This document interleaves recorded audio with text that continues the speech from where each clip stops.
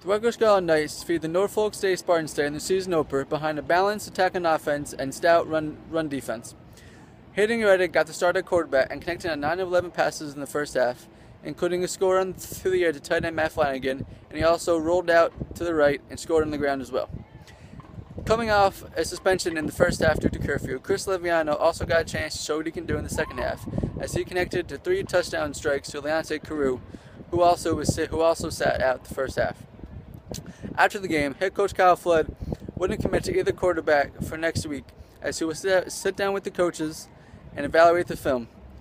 This quarterback competition has been ongoing since the spring, and Flood also said that he's not unsure and he will evaluate all decisions, and if a true quarterback system is what the team needs, and that's what he'll do.